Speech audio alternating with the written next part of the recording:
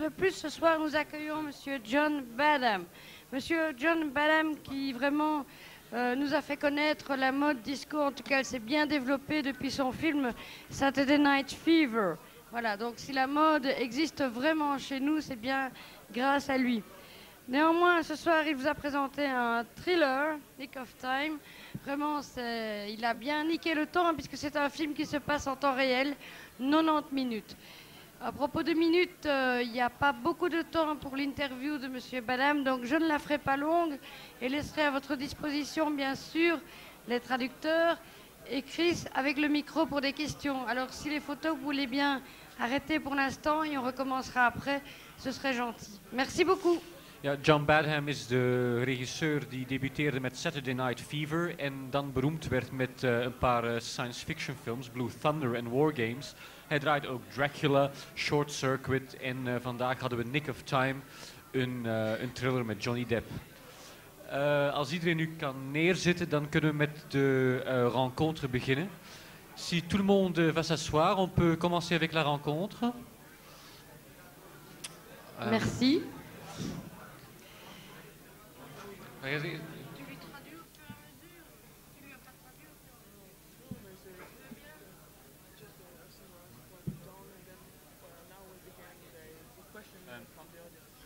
Micro.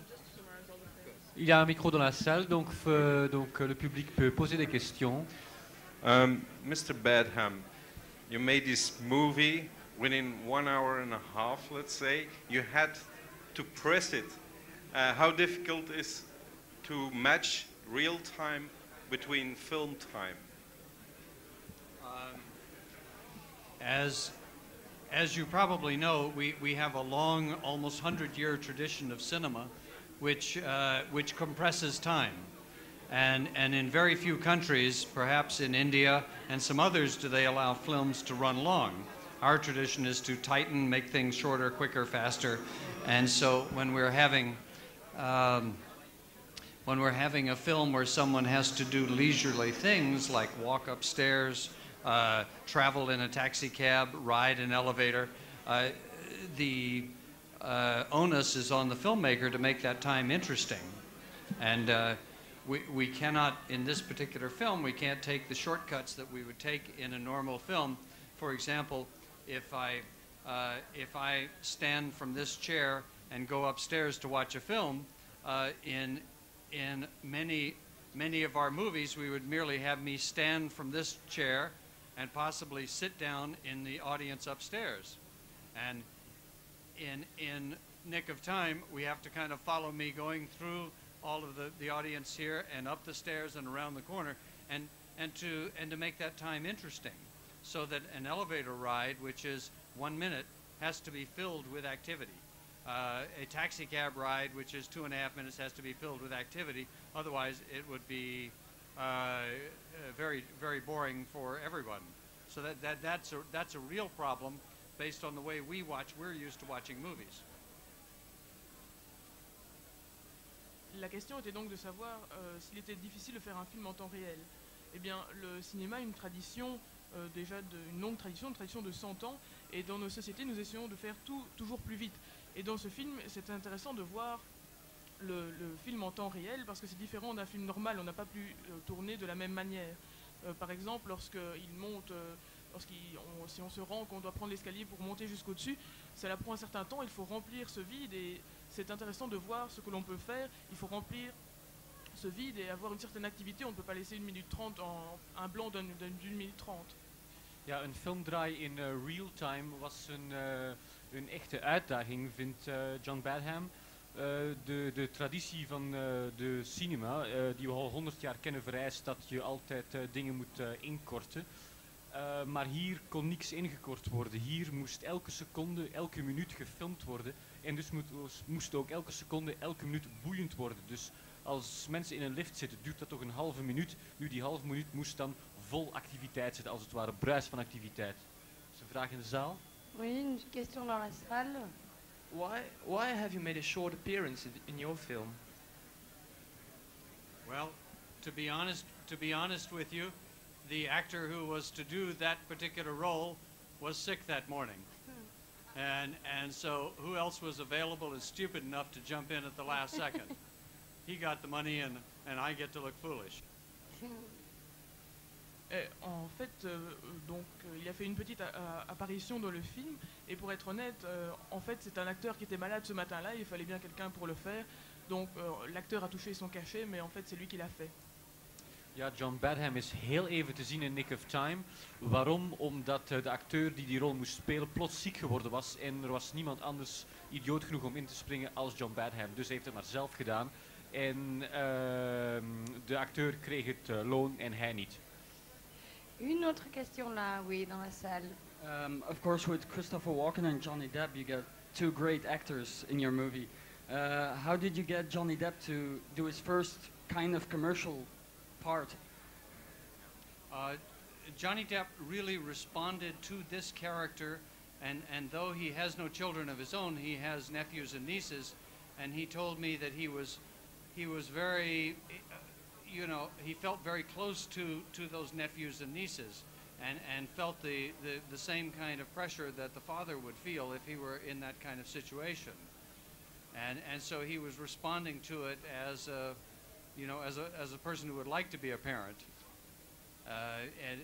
and responding to it as we should respond to the character in watching the film. Johnny Depp correspondait bien au caractère, bien qu'il n'ait pas d'enfant lui-même. Il avait des neveux et des nièces, et il se sentait assez proche de ses neveux et nièces, et il pouvait se sentir dans la peau du personnage, donc sous la pression d'un père qui se trouverait dans cette situation. Ja, Johnny Depp kennen we vooral van niet-commerciële films, zoals Arizona Dream. En dit is eigenlijk zijn eerste echt commerciële film. Waarom heeft hij dit gedaan? Omdat hij het personage zeer interessant vond. Hij heeft zelf neefjes en nichtjes die hij heel goed kent. En dus hij voelde de druk eigenlijk op de vaderfiguur. Je voudrais savoir ce que vous pensez de l'évolution de John Travolta depuis Saturday Night Fever jusqu'à Pulp Fiction et plus récemment le film qui a été présenté ici au Fantastique.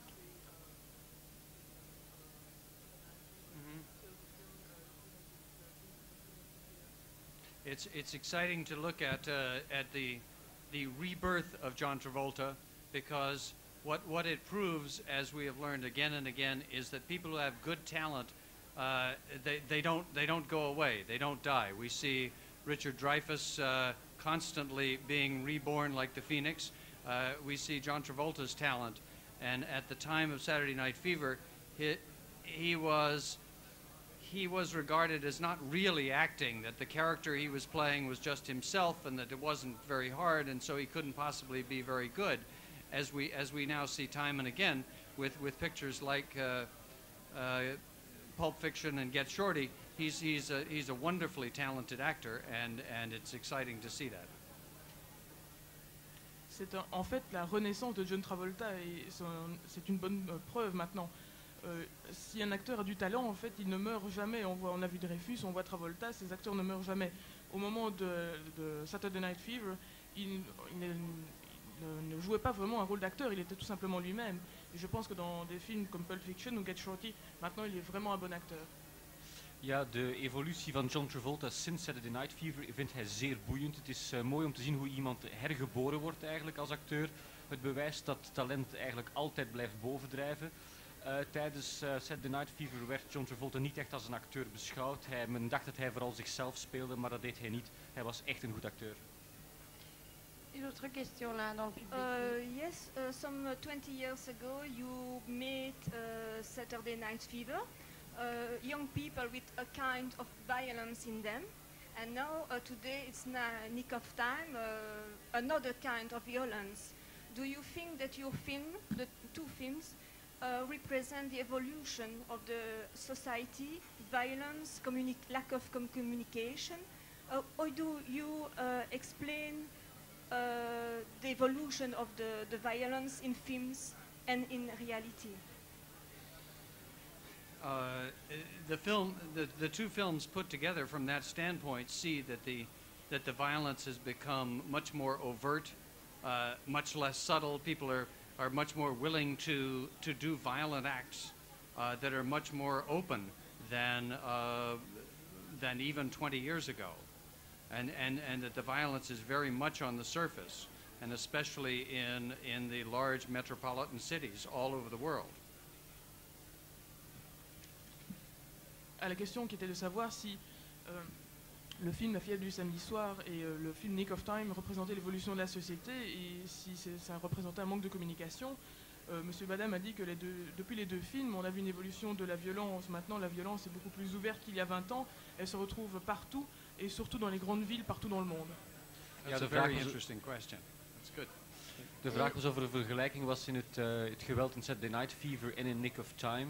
En ja, zowel in de maatschappij als in de films wordt het geweld steeds openlijker vertoond eigenlijk. Et justement, par rapport à la violence, est-ce que vous avez choisi Los Angeles parce que c'est une ville particulièrement violente ou pour une autre raison, lieu de votre action, de l'action du film? It was actually written by Patrick Duncan for Los Angeles.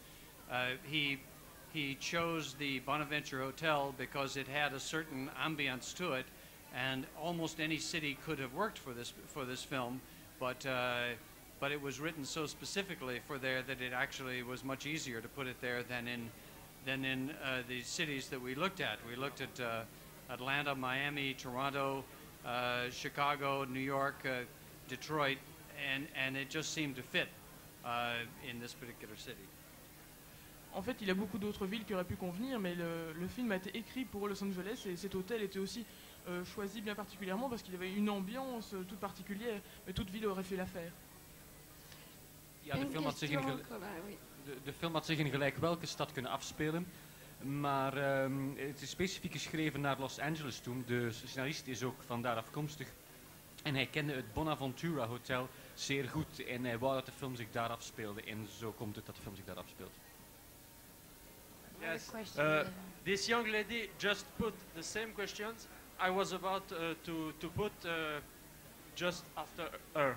I mean, about the violence it was talked over there. This is why the first pictures of your movie, let's see homeless people washing their clothes on the reservoir or fighting under a bridge. This is Tu peux parler français ou nous avons un traducteur? This is the first side of violence, and the action on the hotel is a second side of the same violence. Mm-hmm. Yes, very much so. Thank you.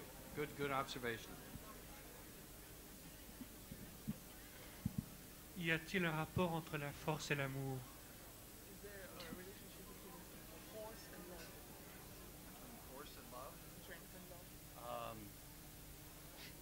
I'm not sure how to answer you on that. I do believe that when there is a great deal of love, a great deal of force is possible, and that certainly people who are protecting people they love find strength inside them that they did not know they had.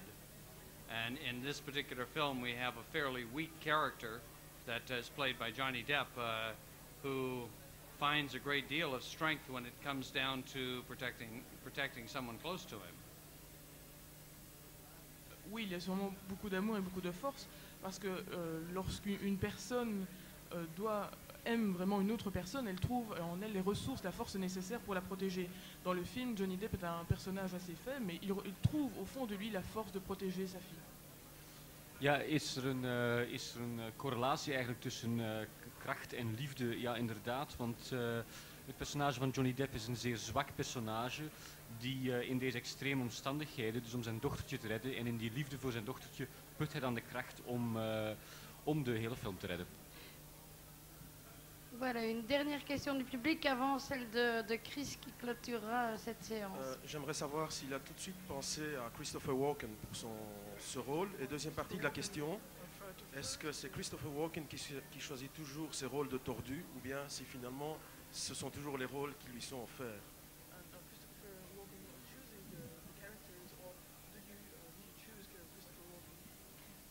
Actually, if truth be told, Johnny Depp chose Christopher Walken, and I liked his choice very much.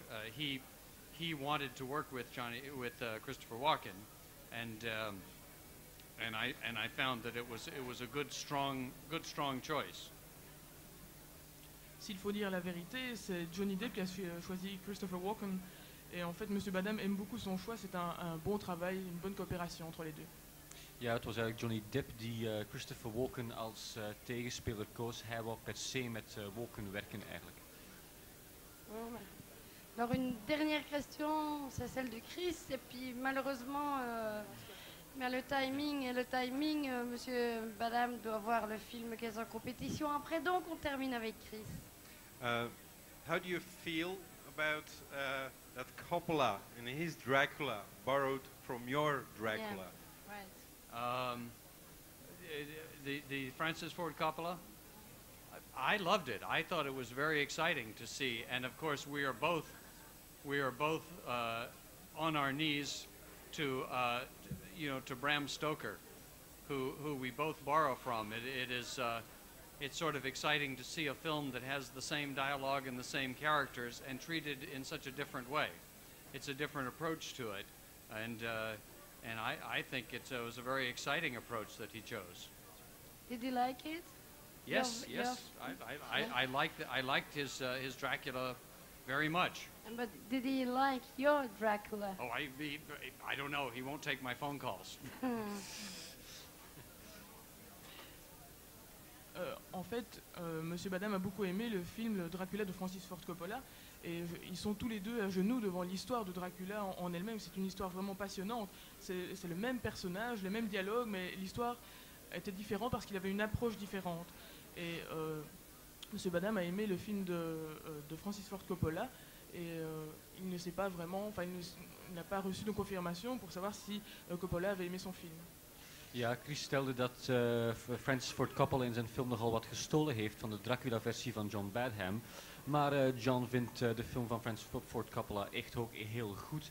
En ze hebben eigenlijk allebei gestolen van Bram Stoker. De dialogen komen echt uit de roman van de beide films.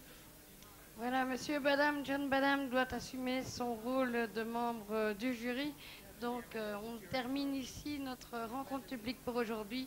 Il y en aura d'autres et dès demain. Merci beaucoup. Dédicace demain. Merci Non, beaucoup. impossible. Impossible aujourd'hui, Monsieur Badham. Non, non.